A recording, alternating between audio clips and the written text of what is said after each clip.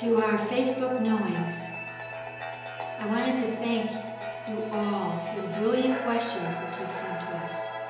And though, of course, I can't answer all of them, I wanted you to know that I do see them all. And I'm sending you great love and the most radiant light.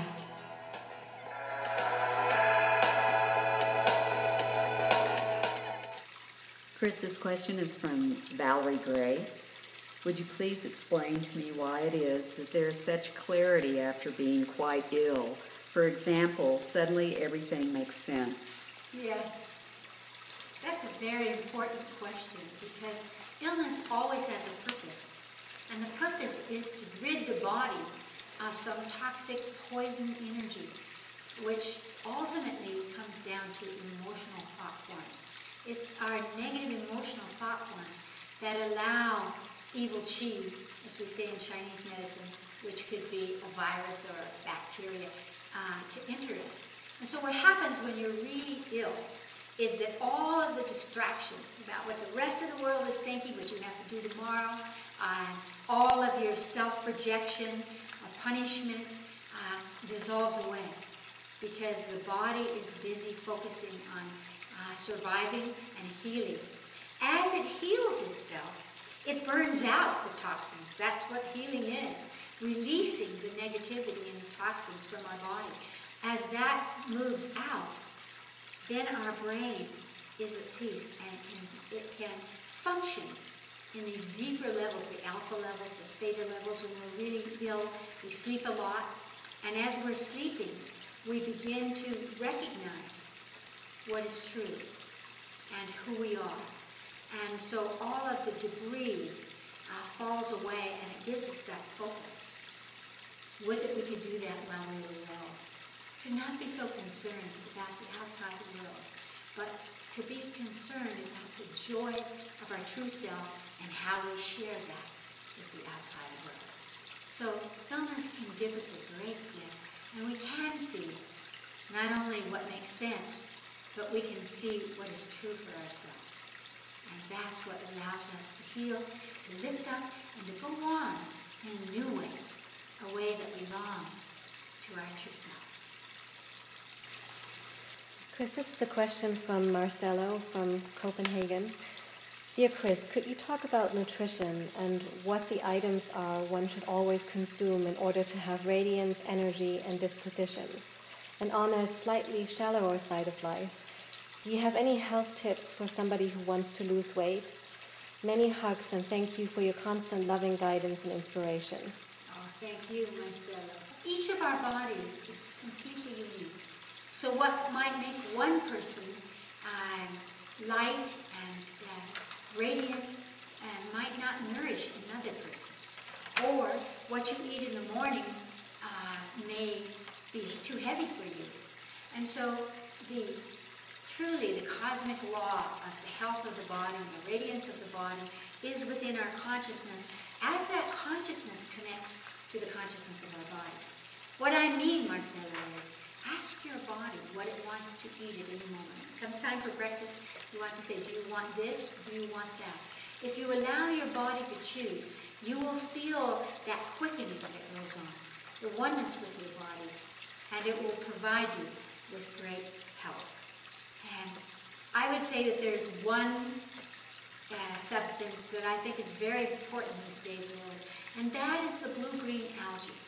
It could be coming in the form of spirulina, which is a green algae, or the essential blue-green algae, or sun chlorella. Any of these very ancient forms of life are holding with them the secret of life force and radiance because they use the light of the sun to create chlorophyll. And chlorophyll holds all of the nutrients that our human bodies need. And so it's very important to add that into your diet in whatever way. Anything that's green, of course, that has chlorophyll is useful. But these ancient first life forms are the ones that support us the most.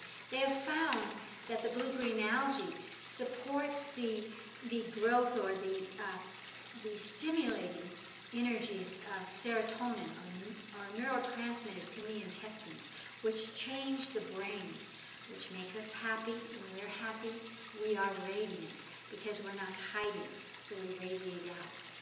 I would use those things as one of the most important things that we can do to access higher levels. We have done studies and found that the blue-green algae influences telepathy. It influences psychic ability. And those things are very important to our emotional and spiritual health, which of course influences our physical body. There are many ways and kinds of food that help us to lose weight. But two tricks that I would say I think are useful. One is, every time you're going to drink water, always drink a glass of water before you eat. And when you're going to drink that glass of water before you eat, put your hand over it and say, "This is for you, body. This water will make us thin and strong."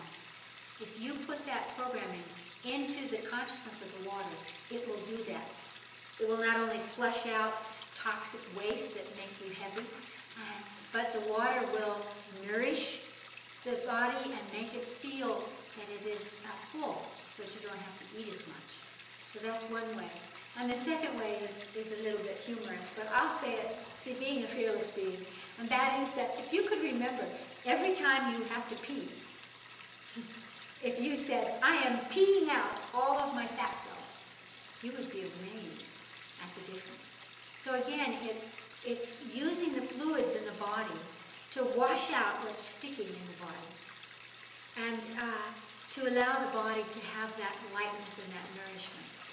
Another thing that could be done is to put your hand over your solar plexus, over your stomach, very, very lightly.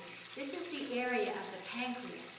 The pancreas commutes with the liver, speaks to the liver and the adrenals, which alters our sense of self, our sense of satisfaction, the autonomic nervous system. And so if your pancreas is working perfectly, then you won't eat too much and your body will burn the fat, it'll burn the sugar in the liver because of the message from the pancreas. So if you put your hand just lightly over your stomach and ask your pancreas what color it needs to function perfectly physiologically, you'll be amazed at how that will help you to feel balanced, to not feel too hungry, to not eat too much, and to be able to burn the energy that's being stored in the glycogen in the liver. So those are the tips that I would give you. Use them. And above all, love your body. Love your body.